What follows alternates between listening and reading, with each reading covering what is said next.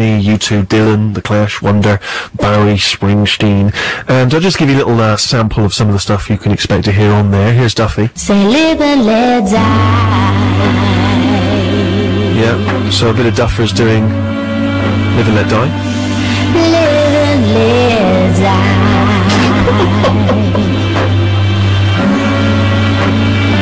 The Kooks on there as well.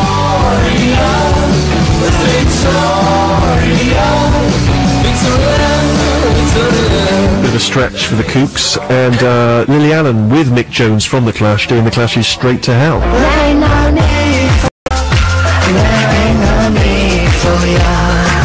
So that's some of the sort of stuff that you'll hear on this new, as I say, War Child album. All the money goes to charity. So we'll talk about this tune that we're going to play, and also kind of charity records more generally after you've heard this one. This is also on there. Scissor Sisters doing their version of Roxy Music's Do the Strand.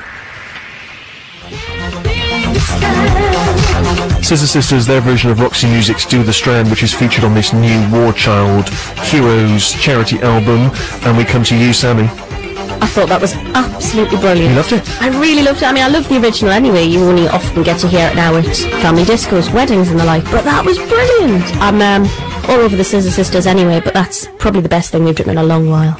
Dan, what's your take generally on the charity album? It can be a mixed bag. It's, I'm sure, done for, you know, yeah, reasons. well, it almost always is a mixed bag, but it feels a bit churlish to criticise them per se, because usually there's an honourable cause behind it. But I would generally, with my smug, self-righteous hat on, if I like the cause, maybe I'll just make a donation rather than buy the album. As if. Yeah, right. Rubbish. Remember all the days when we used to live together? We never did anything for charity, did we? No. Remember, we never bought the big issue? Nothing. We actively laughed at charity. Never saw a copy of the big issue in my house. Great days. You are a man who both loathes the Scissor Sisters and good causes. I do, yeah. I did buy the first War Child album because it was the first time that Lucky by Radiohead was ever heard anywhere, right. which was astonishing. And having heard the tracks, the little snippets we played before that, I was prepared to be upset by that. Then you said it was the Scissor Sisters, and I was even more prepared to throw down my headphones and storm out. Because you're a homophobe? Well, no, just because they're dreadful. But that was mildly funky, and I quite enjoyed it. Thank you very much indeed for your opinions. Round of applause. Quite eloquent. Well done. So, as I say, on today's show, we have been trying to cater to you, the listeners, in every which way we can, and someone did get in touch. Let me see, it was Roxanne from Bristol, currently in Birmingham. She says, would you perform a short radio play, please? Very much an underused art form. I'm sure if you listen to Radio 4 more frequently, then you will hear plays, but we've concocted a short play. We've not written anything. we're just going to put this together for you now, kind of improvise it freeform style. We've already established that Sammy is some kind of teenage dirtbag, and she is, she's had a baby. We decided she's had a baby. You joined the play quite late. It's third act, probably, and it's been going so long. It's 5 hours long, this play. It's exhausting. And she is hooked on laughing gas. There you are. And she has had this baby, but she's not sure who the father is. There are two ne'er-do-wells who are possible contenders, played by Dan and Harry. Harry's playing Trevor. Hello. Okay, using very much his own voice. Well, I could gruff it up a bit. Is that gruffed up? Kinda. Are you from the north? I might be. Are you played by a Muppet? Yes. And we've also got Tiny Dan who plays Roy. I hope. Ooh, hang on. Where are you from? I'm from Manchester, Sheffield. Okay. I play a local high school teacher who has been trying to help Teenage Dirtbag through these. She's only ever referred to it as Teenage Dirtbag or TD. My name's Iqbal. I'm not going to do the accent. But I speak very much like myself, because a lot of people have come to see Steve in the show. I'm very much the big name, so I can't start affecting a different accent. That would be disappointing. So you join us late in the stage. Both of these ne'er-do-wells want the baby. They want to claim it for their own, for various reasons. Trevor, what's your plan? Steal it. And use it as a front for my money laundering scheme. You're gonna use it for your money laundering? How do you use a child as a front for money laundering schemes? Basically, I'm running an ice cream van, which is a money laundering operation, and I need to attract children. So by having a pretty baby, children will come and buy ice cream. I'll tell you this, Trevor's going to be featuring in a sequel every week. There's no denying that. I think we're all in love with Trevor. Meanwhile, Roy, what's your plan? I plan to use kids to make cheap trousers for export market for Isle of Man. There's a big market in the Isle of Man for knocked off trousers. Aye.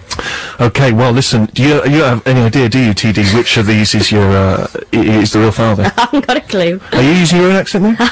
Okay. You're still giggling away there. Pretend I'm on the gas. You're and on the also gas. Massively amused by my two partners. What attracted you to these two men originally? I'm very handsome. Their entrepreneurial skills. Sure. Well, listen, as Iqbal, the local high school teacher, I am going to play King Solomon. Alright? I'm going to see who the real father is, who really loves this baby as their own. Because I'm going to do exactly what King Solomon did, which is the only obvious solution. I'm going to cut the baby in half. Alright, you'll remember this. That was Solomon's plan. Cut the baby in half, give half to each. Okay. Trevor, what's your view on that? There's money in offal. There's money in offal, so you're happy for me to slice the baby in half? Yep. And what about you, Roy? Well, I have to say, Iqbal, that slicing to baby in half seems slightly silly because to baby will be dead and will be of no use to either Trevor or indeed teenage dirtbag or myself, whether or not I am to dad. So you're saying that I shouldn't cut the baby in half? I think it's silly. Are you happy for me to give it to Trevor? Well, it's preferable to cutting little infants in half because it'll be messy and dead. I've often thought that was true of King Solomon's plan. I've always thought maybe that was a flawed plan. You often said that King Solomon was the wisest man in the Bible. I'm not entirely convinced, because I don't understand why one person would allow the baby to be cut in half. I don't know who wants half a baby, even in olden times. Well, I think Trevor should justify decision. Well, Like I said, money in offal, and we could sell entrails on eBay.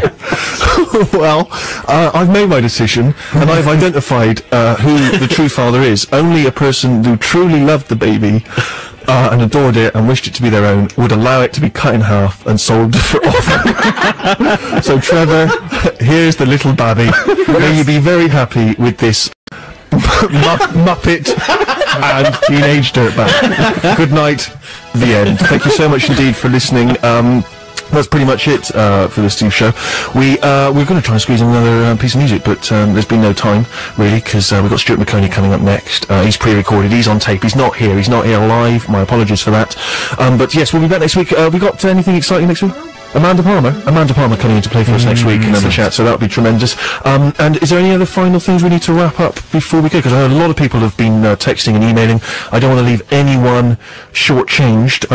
Simon from South East Bucks got in touch. He was just after a bit more political satire in the show, and I know that we're literally seconds away from the end, so I think it's difficult, but I would say that satire. you would want that in Brian's Britain, wouldn't you? Well, you Simon? know what I always return to, which is, Chew on his spoof news stories. Yeah. A lorry load of wigs has crashed on the M4, and he's combing the area. Yeah, actually. Absolute classic. There was a madman has been terrorising nudist colonies with a meat cleaver. Inspector Johnson's had a tip-off, but he hopes to be back in work on Monday. Oh. Thanks very much. Apologise. See ya.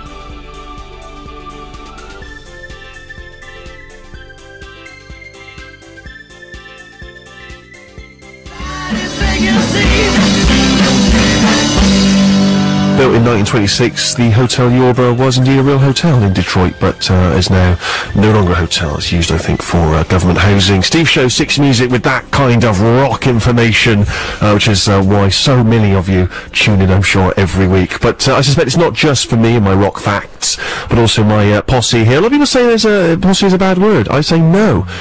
It helps me fill in those awkward silences when I've got nothing to contribute. So have a round of applause, please, in the Steve Wright style as we welcome Harry, works in a bank, I think by his own admissions, one of the men responsible for the current economic climate. Almost solely. Interesting though, just like so many of the other bankers in the world, you've yet to issue an apology on the show.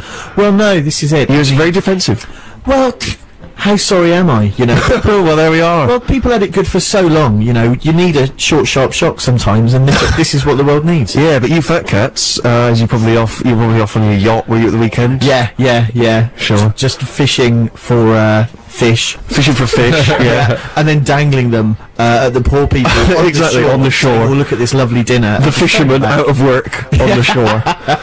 I'll tell you someone who, needs no introduction, but is going to get one anyway. Rufus wasn't with us last week, feeling a bit poorly, but he's back. Yes. Good to see you, still wearing the tash. Your play, of course, you're currently appearing in Noel Coward's Private Lives. I laugh, not because there's anything wrong with being in the play, but it seems so ill-fitting somehow with an indie rock music station that we should have someone appearing in Noel Coward's Private Lives, but nothing wrong with that at all. Well, the Steve Show is nothing but eclectic, is it, Steve? It's nothing but eclectic. It's got its finger on every pulse. Every pulse. Its eye on every kind of bleeding heart in the world. Yeah. And it's sending out a message of love and information. That's right. As well as new music. Love Nation. So, for listeners to know that there is a moustache broadcasting to them today, I think it's kind of comforting in a warm British kind of way. But also, what's good is it's a non-ironic moustache. That's right. It's worn with. Funnily enough, it's interesting when you wear a moustache. I don't know if any gentlemen listeners have worn moustaches, but there was a charity campaign to get people to grow moustaches in November, and you get funny looks. Obviously, you realise that certain clothes don't work with your moustache. I can't wear my tight t-shirts and my tracksuit tops anymore. I look like an idiot. I look either very gay or like someone. I just look like an idiot. So it's got to be crisply ironed shirts and jumpers. And the other thing is, when I dance, I look very stupid. Yeah.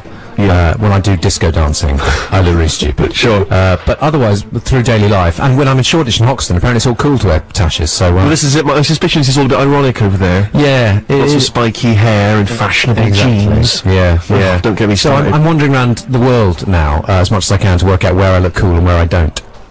And 1972 that's where I've got to. Where you've got to. Yeah. I was reading, there's been some glowing reviews of your play. Yes. I saw you described in one earlier, your performance as being playing a comic non-entity. Really? Which I think in many ways sums up our show. My favourite one so far has been Michael Billington of The Guardian, who said I played Victor with tweedy vindictiveness. Tweedy vindictiveness? Yeah. Fantastic. Well, I hope we'll be seeing plenty of that in today's show, as per normal. Yeah, you will. Yes. And Sammy from the North. Hello. No such class, but don't hold that against Not her. at all. How are you? Okay, I'm desperately in need of a wee because I did go for a wee earlier, but I was actually rigging up an elaborate magic trick and actually didn't wee. Thank you so much. We started so promisingly there with some highbrow conversation about the current economic crisis and the plays of Noel Coward, and you've already cheapened it. So typical of you and your ilk.